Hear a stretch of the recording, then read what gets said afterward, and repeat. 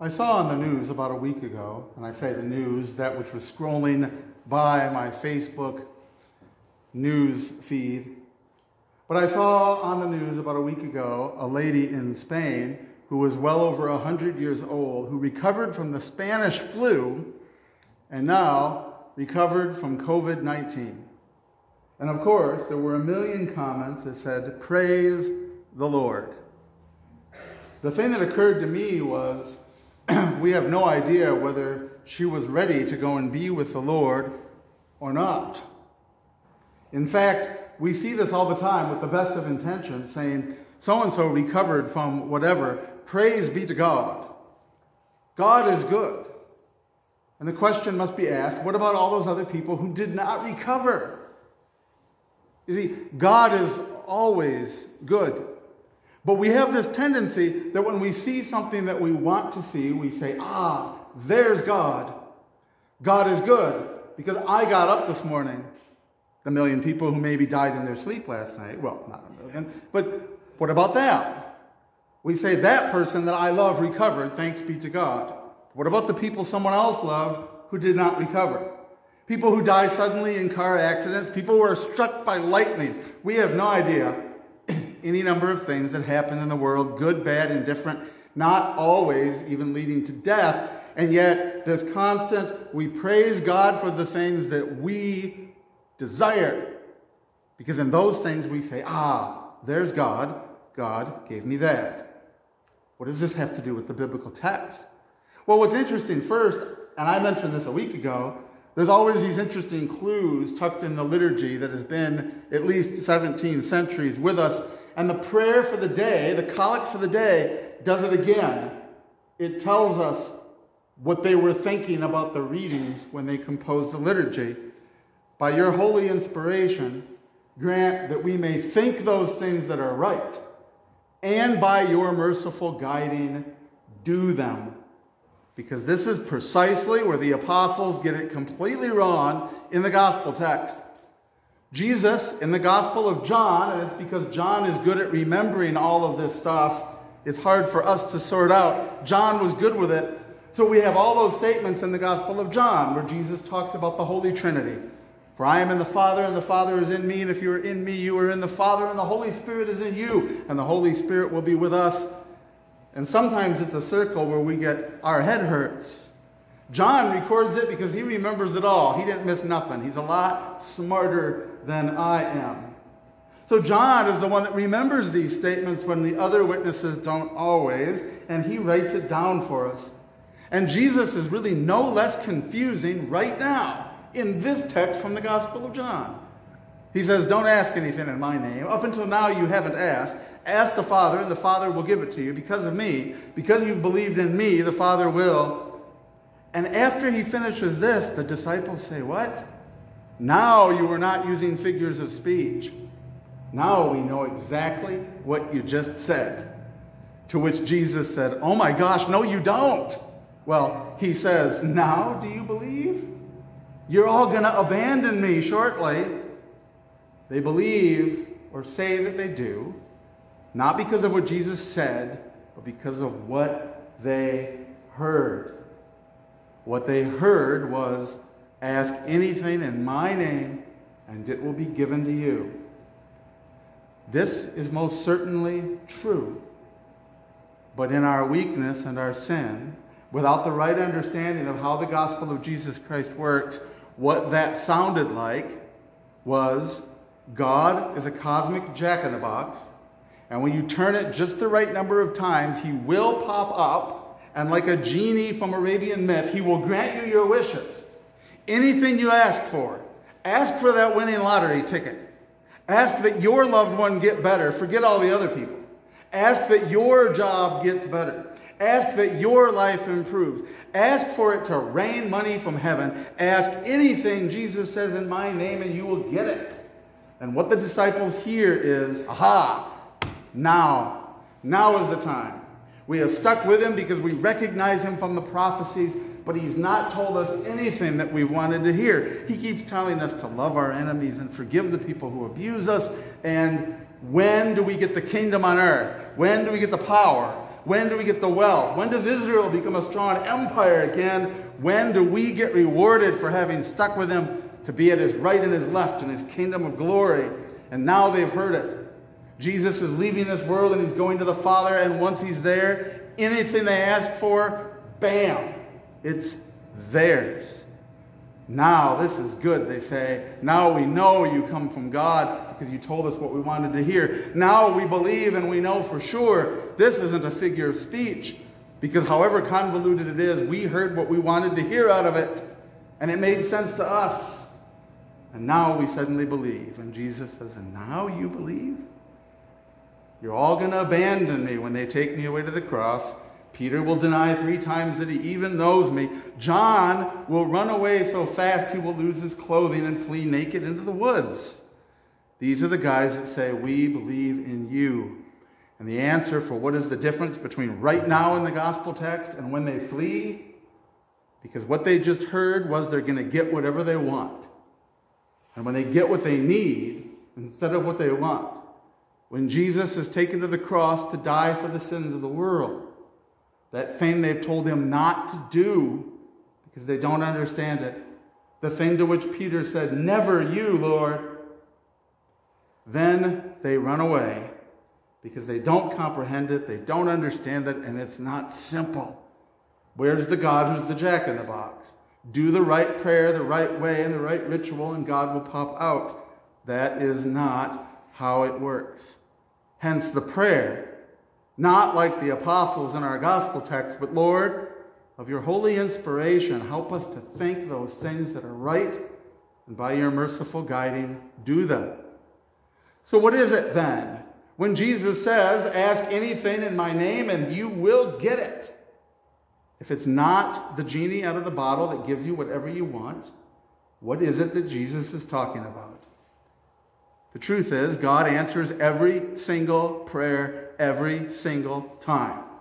Most of the time, the answer is no. A lot of times, the answer is maybe. Even more so, the answer is wait. We spend years praying for things that we don't see develop, and then we see it, because one thing leads to another, leads to another. If you ask for God to help you with anything difficult in your life, be sure that he will, but he will not do it the way you want him to. Say, Lord, help me break my addiction. He will not necessarily immediately take it away. Miracles happen. But he may provide you with difficult, struggling, miserable, blood, sweat, and tears opportunity over a set of years that you get through it. God, help me get through my divorce. God, help me get through the loss of my job. God, help my family and loved ones. Sometimes, perhaps, the best thing for those loved ones is to die from this world, that they might go and be with Jesus. God knows what's going to happen tomorrow. There's a great story from the early church about the ministry of St. Peter, where a single father came and asked Peter to pray for his only daughter that the best would happen for her. Peter offered the prayer, and the girl died immediately on the spot. And when the man blasphemed and renounced God, the girl woke up and came back to life. The next day, she was brutally raped and murdered by a Roman legion in the vicinity. God allowed her to fall asleep immediately in the grace of Jesus Christ and go to heaven. God knows the future, and God works it out for the best. We're children. If your children ask you for something dangerous, you tell them no.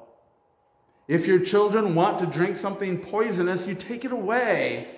Why would we imagine that the infinite and almighty God wants to grant our wishes, giving us literally anything we ask for? Rather, he does what any loving parent would do, and he gives us what we need, not what we want. Because even you and I, who are called here to the merciful goodness of Jesus in the waters of baptism and in Holy Eucharist, we are still plugged firmly with a foot in this world, and we are sinners of sinful flesh and rebellious souls. We are not perfect. We don't even know the things we should ask for, except that God makes it possible for us to ask for the right thing. Paul says we don't even know what to pray. but that the Holy Spirit intercedes for us with a groaning that is beyond human comprehension. We pray for our silly, short-sighted, selfish personal needs, and the Holy Spirit, in his groaning, puts before God Almighty what it is that we actually need day by day, minute by minute, breath by breath. We know not, apart from him, what even to ask for, but of course he gives us what is good. The apostles of our Lord Jesus Christ were looking for the answer to what they wanted.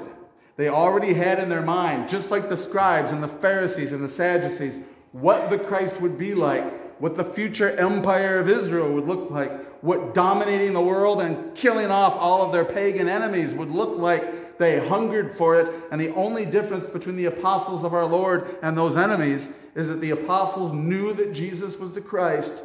They were confused and befuddled by the things that he said and did, but they knew he was the real deal, and so they had to be led. The enemies of Jesus had figured it out. He's not the Christ, because he's not the Christ we want. He doesn't tell us what we want to hear. He's not going to do the things that we've decided he ought to do. He's not going to be the person we want him to be. Therefore, they reject him entirely. He cannot be the real deal, because we in our sins are selfish, interned, twisted, self-centered people, and it is so hard to be outside of ourselves, and that's what the Spirit does. The Spirit comes in us to turn us out, to allow us to see others, to do incredible, miraculous, and impossible things that we sinners could never do, like love one another, be good to our neighbor, forgive people, come to church. Things that make absolutely no sense to our sinful flesh and our rebellious spirit. If we were unbelievers, we would be much better off sleeping in on a Sunday. But we are filled with the Holy Ghost to make us do those things that don't come natural to us. And he does make sure that all of our prayers are answered. The apostles prove who they are, sinful humans, because they always get it wrong, like we usually do. They always turn away, like we usually do, and they flee from Jesus at the critical moment. When he finally goes through his kingdom of his glory on the cross to die for the sins of the world, he will have thieves and murderers to his right and left in his kingdom, because his apostles have hightailed it out. And yet, like them, those apostles, like that one thief on the cross, we are called by the Spirit to be something different than what we are.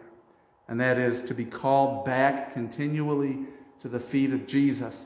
By his holy inspiration, he can make us even think things that are right, which is beyond us without him. And by his merciful guiding, he can get them done.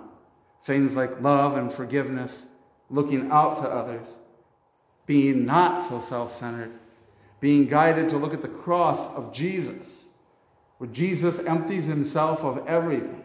The eternal God, infinite across all the multiverse, who made it all and made us in his image, makes himself so small as to die on a cross that we built with nails that we drove into him just to take away our sin, so he could draw us to himself and in that reveal his will, which is love and forgiveness and unity and peace and wisdom, all coming from the throne of God Almighty down to us who need it. The things we don't know to pray for, the Spirit puts inside us. The things we can't even get out, the Spirit prays on our behalf. And the cross of Jesus becomes the center that marks the spot in our heart, in our world, in the cosmos, in everything, to turn us back to him, away from our selfish desires and our impulses, to what we needed all along, a God who forgives, not what we want, which is always corrupted by us. In Jesus' name, amen.